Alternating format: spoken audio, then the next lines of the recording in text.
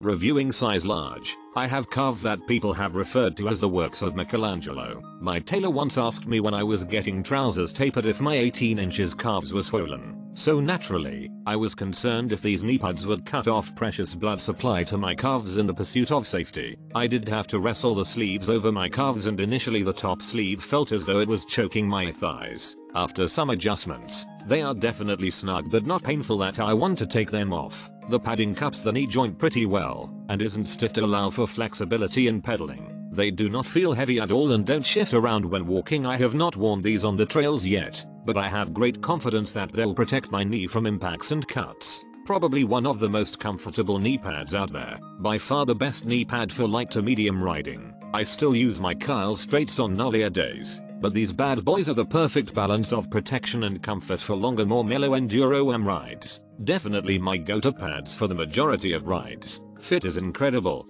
breathability was stellar, and I had no issues wearing these all day. I was a bit hesitant at first, but I needed something to protect my knees after having small falls. I'm stubborn. Anyway, I rode with these and you really forget they are on after a bit of riding. Super breathable as advertised and stayed in the proper place after the ride when I checked. Very happy with them. Was gonna get the POC VPDs, but this one is def more breathable behind the knee and I needed that rides well. Meaning even during climbs I didn't need to move them down to my shins at all. They do run on the small side, so get one size up. I thought I was a small and I have thinner legs after the knees and have a thigh radius on the smaller side. But IU sent back the small and got a medium.